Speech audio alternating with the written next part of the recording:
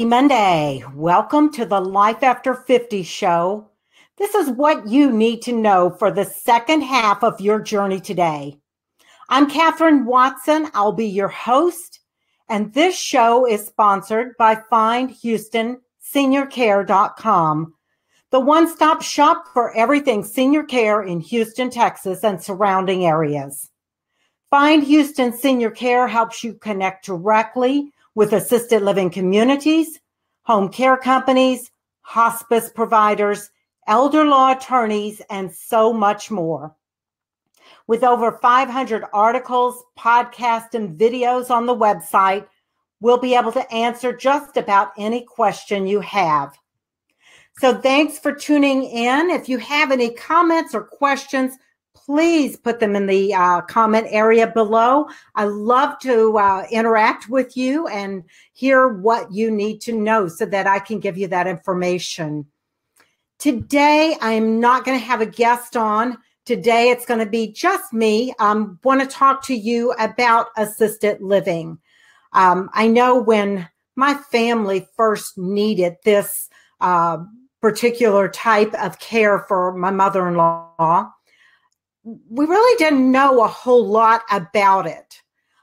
So we were kind of floundering. She had fallen and broken a pelvic bone and was in the hospital in Louisiana, and we were going to move her to Houston.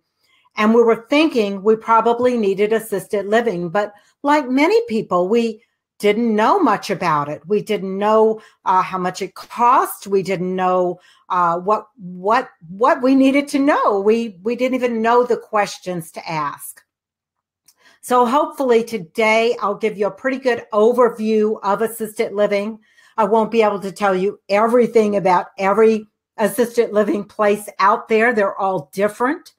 But I will be able to give you an overview so that when you go out there, you are a little bit more equipped to look. You understand the different types of assisted living.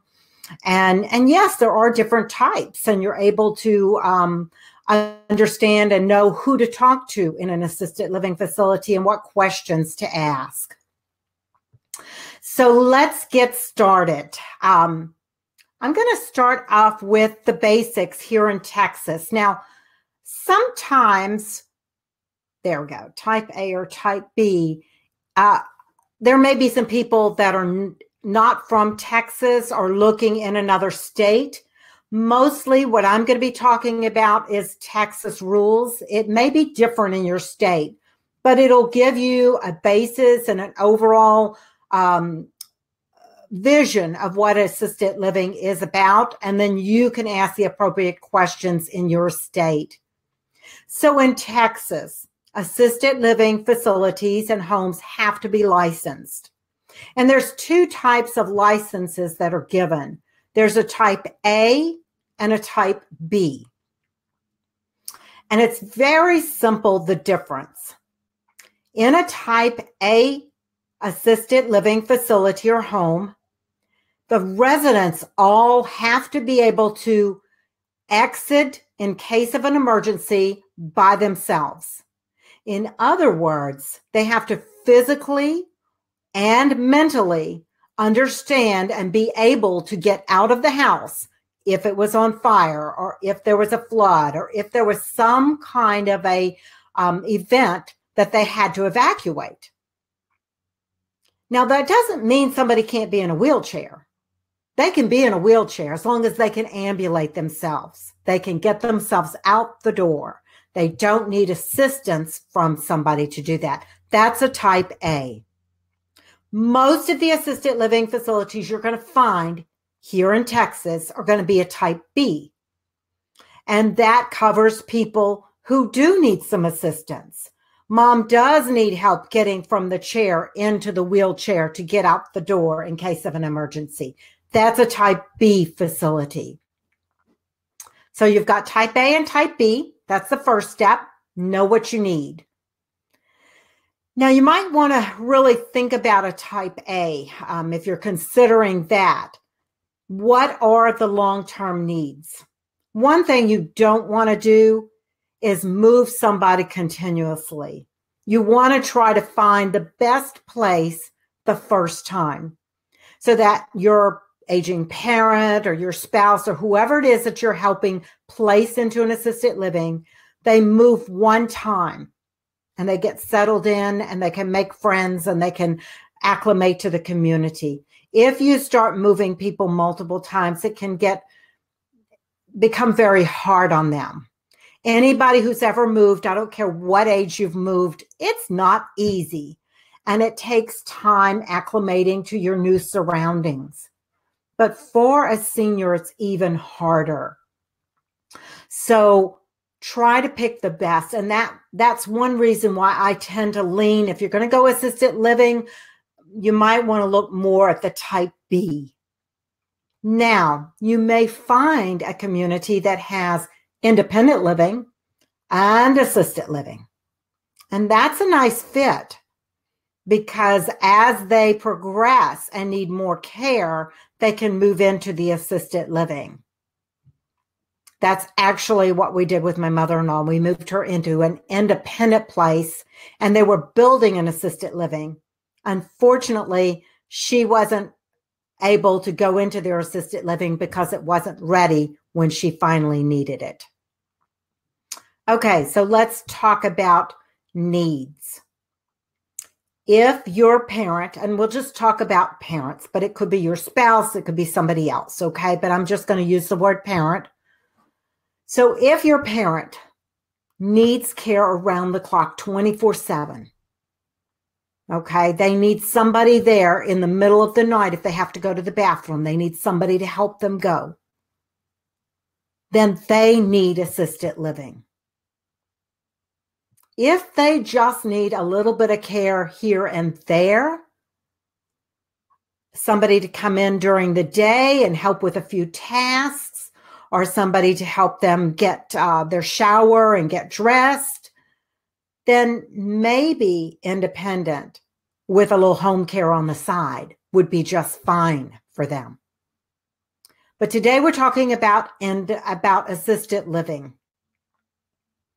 So now that we've gotten the type A and type B down, you understand that. Let's talk about size, because there's also each assisted living is licensed for a certain number of residents. And they have what is called small assisted living, and that will be anything under 16 beds and under. And then the large, anything over 16 beds. And that could be 40 beds, it could be 100 beds, it could be, whatever size. Anything over 16 beds would fall into the large category. So in Houston, if you've looked around, the Brookdales, the Atrias, these are examples of large assisted living facilities. They're big. They're each person still has their own apartment.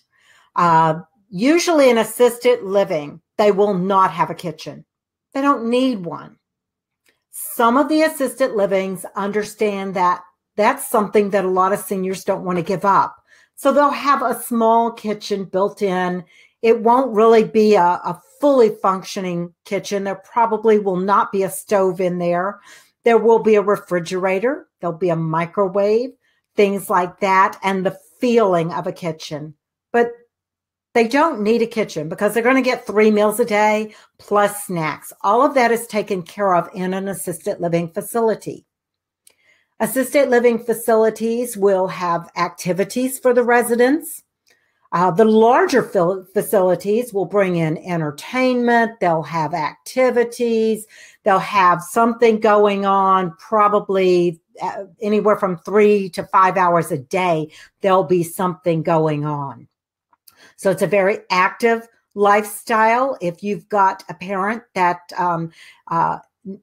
is very active, they want to be involved, they like a lot of activity and a lot of interaction with people, a large facility might be something you want to look at.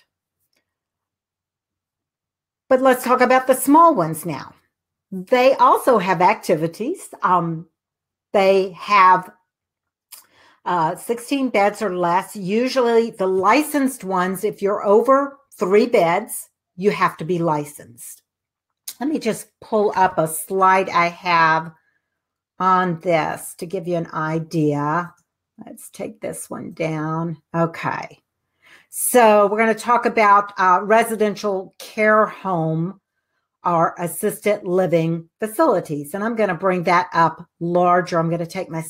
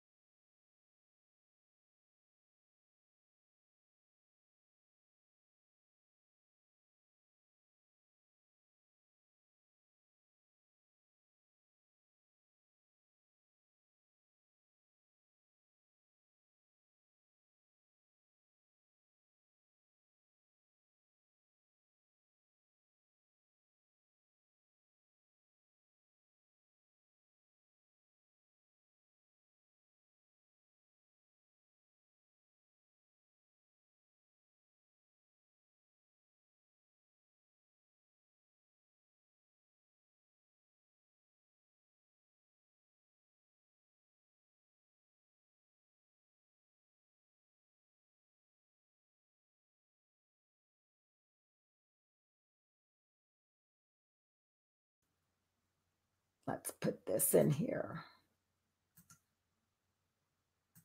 There we go. Okay. So there may be only 3 beds in this assisted living, and they're not licensed.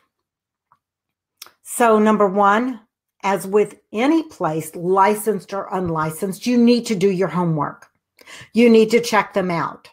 You need to do a social media check on them, see what's showing up.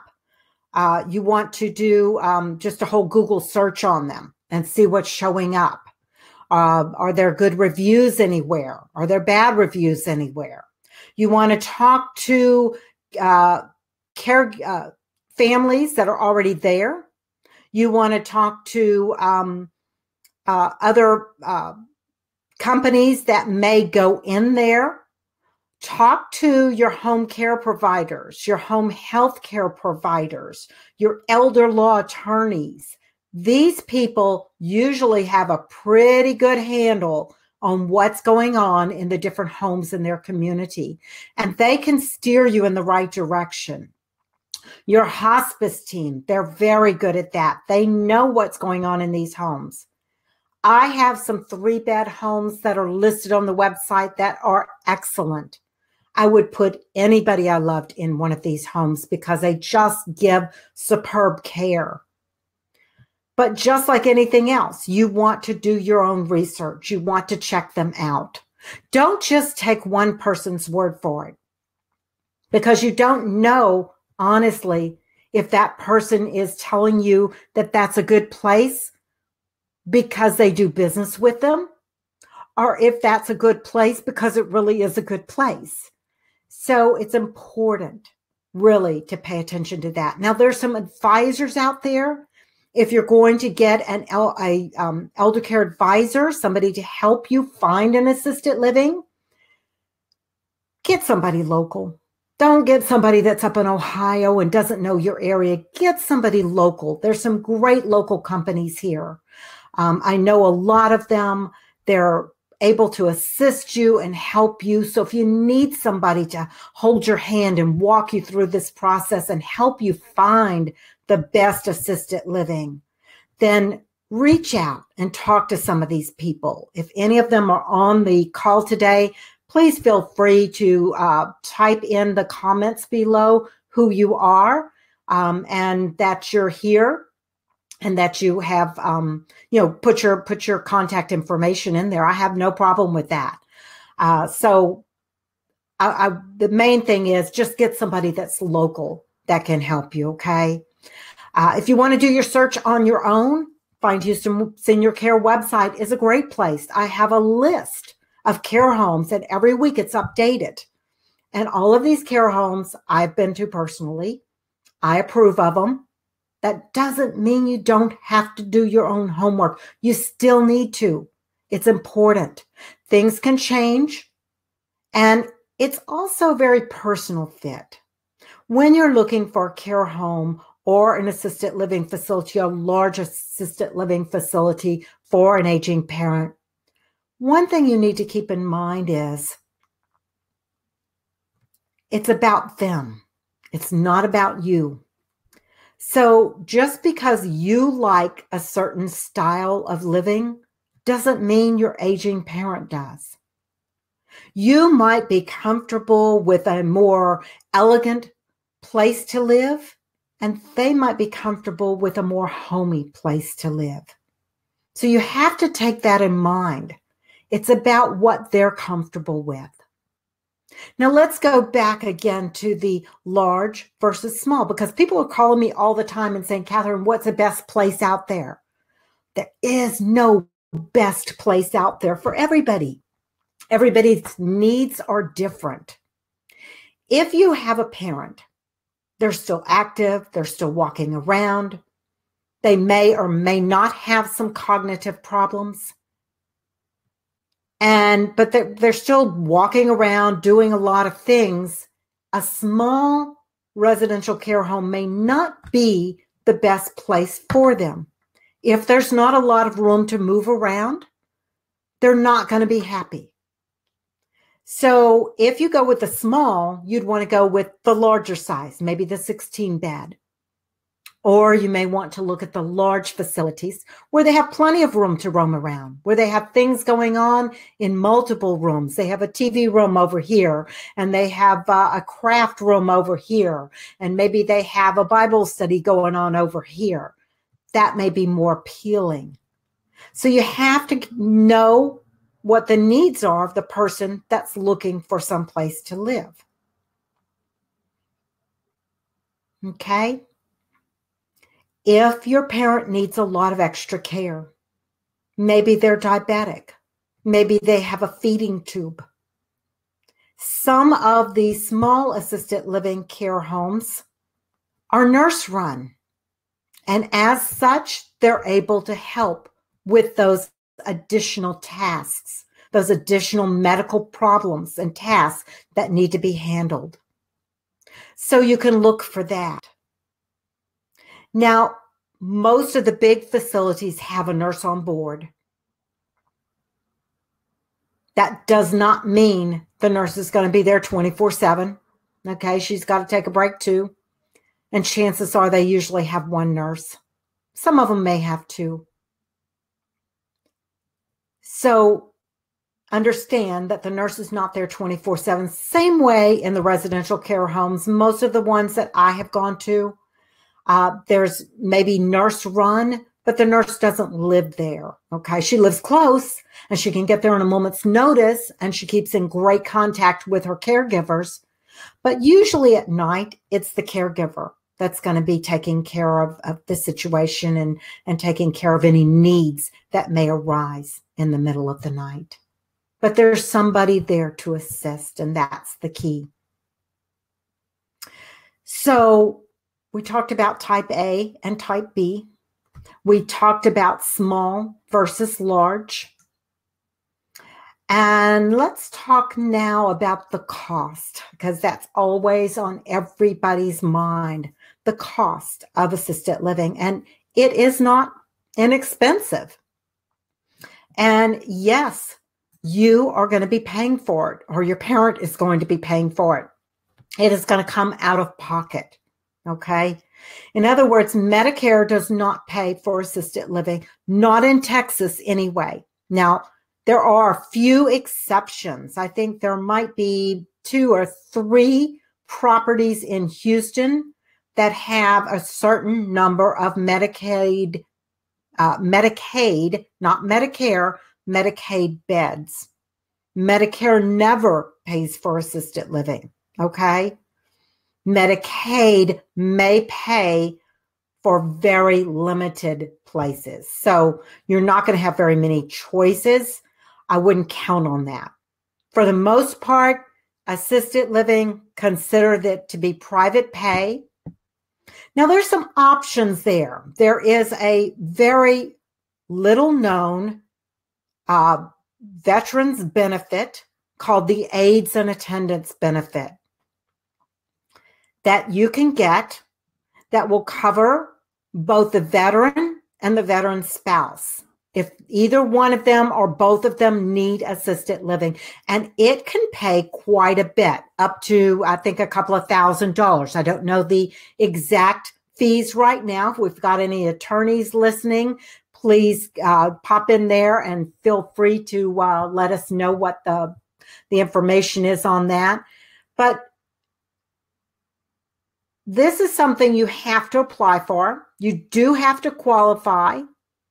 It's not quite as hard to qualify for as it is to qualify for Medicaid. The restrictions are not as it's not as restrictive. It's not, it's a little bit more lenient, but you can get with an elder law attorney and get that kind of information. And I'm hoping to have an elder law attorney on the show soon. I've reached out to a couple of them, so I've just got to get them lined up on our show. So hopefully towards the end of this month, I'll have an elder law attorney to talk to you about some different things, and maybe veterans benefits will be one of those. But these benefits are separate from any other benefits you may already be getting as a veteran. So it's something you really need to look into if you or your spouse needs assistance. You need home care, you need assisted living care, you need memory care, any of those things, okay? You need to look into the veterans benefits, because that could really help.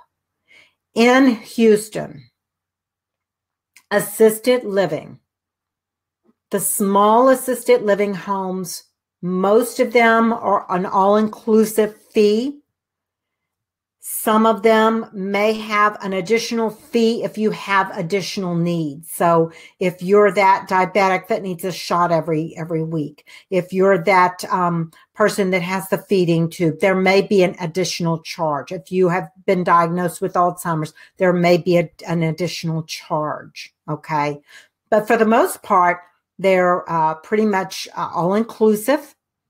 And that makes it nice for budgeting purposes. I really like that. You can expect to spend on the low end for a decent place in Houston about $2,200. On the high end, $5,500, $6,000, maybe $6,000. Somewhere in the middle. I'd say they range mostly from about 3,200 to 4,500 would be about the average. And that's going to depend on whether you choose a private room or a semi-private room. Now, when we started looking, the thought of putting my mother-in-law in a semi-private room, we just could not go there. In hindsight now, we look back and we think, why did we pay an extra $1,000 for a private room? She was never in her room. And that's the truth. The only time they're usually in their room is at night. They want them to get out and socialize with others. It's important for mental health. So, they're not in their rooms. And it probably would have been comforting to her to have somebody else in the room at night. But it's a preference. It's a family preference. And if you want the private room, you're going to pay more for it. Just know that. Just like in a nursing home, if you want the private room, you're going to pay more for it. If you want a semi-private room, you can usually get a little bit of a price break. So if money is a hard line for you, you're very limited on funds, that may be what you need to do. And I promise you, the facilities, the homes, they're able to help your parent adjust. And you'd be surprised at how fast they do adjust. And many of them really like having that roommate. So that's something to look for.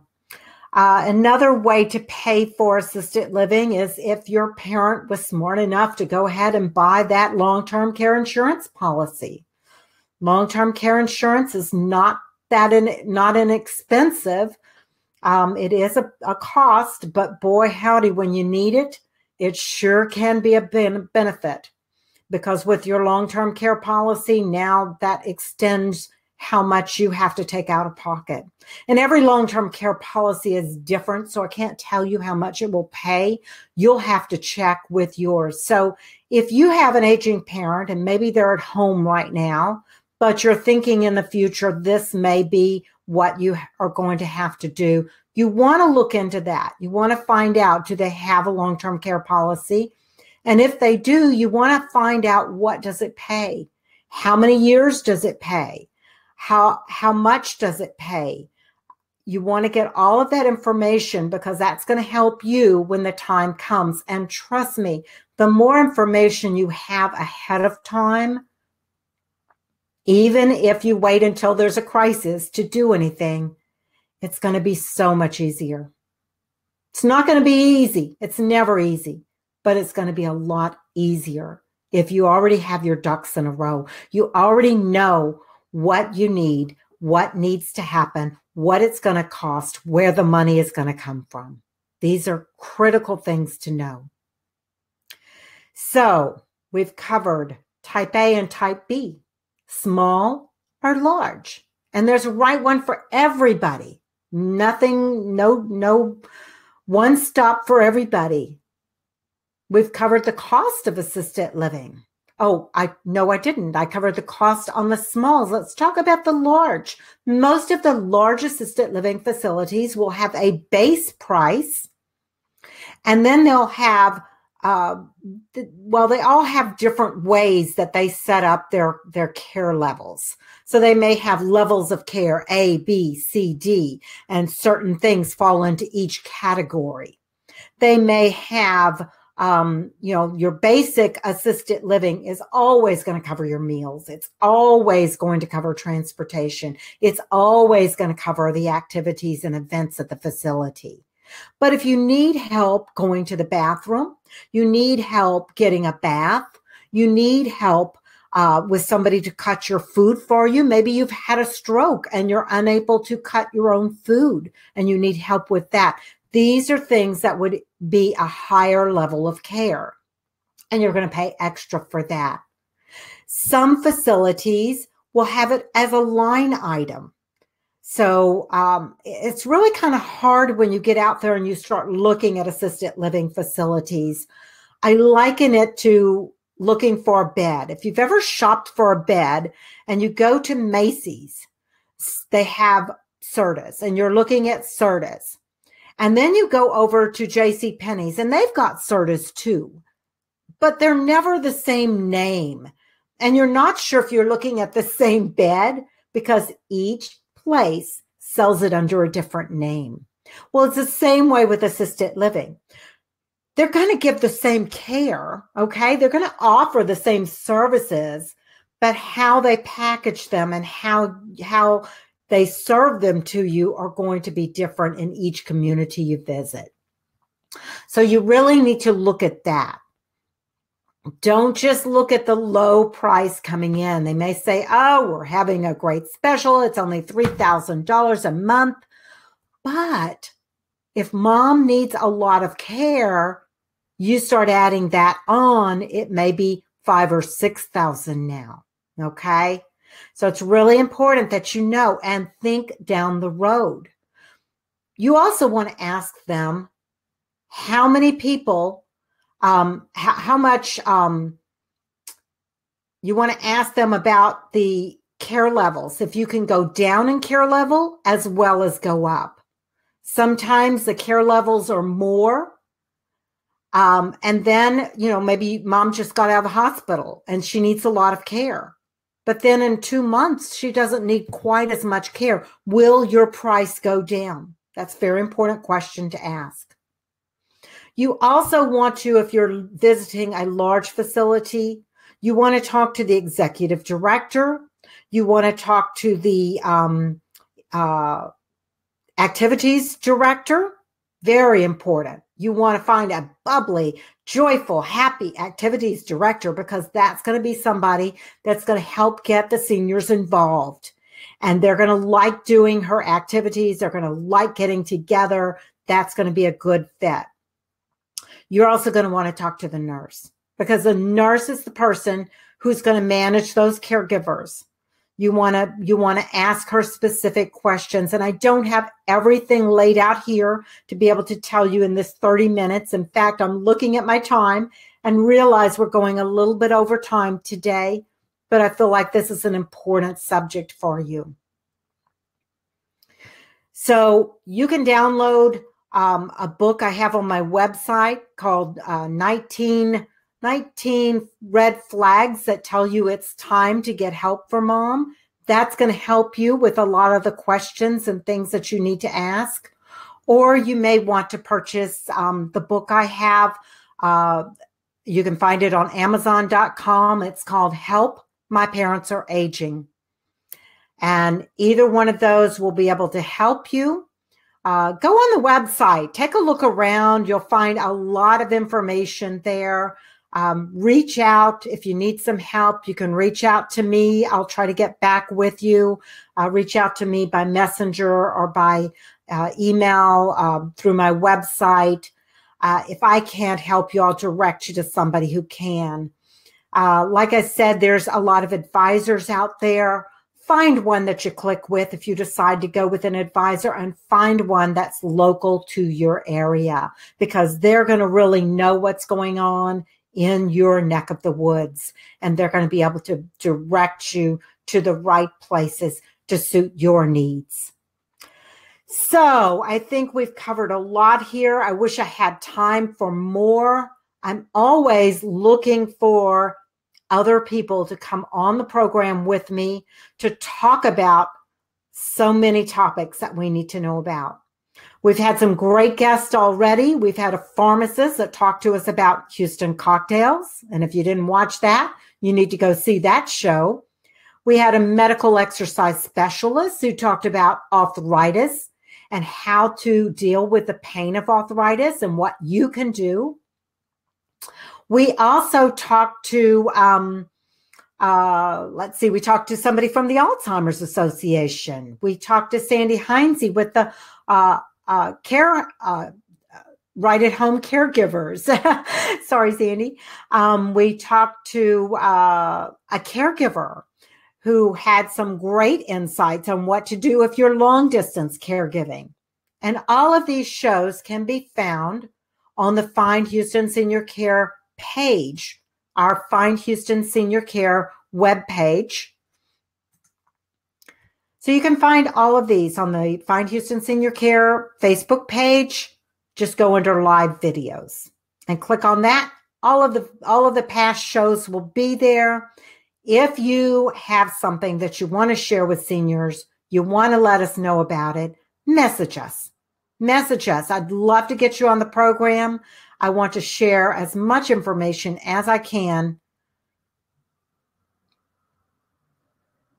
So have a good day. Again, this is Catherine Watson. Happy Monday. And this is the Life After 50 show, what you need to know. Have a great one.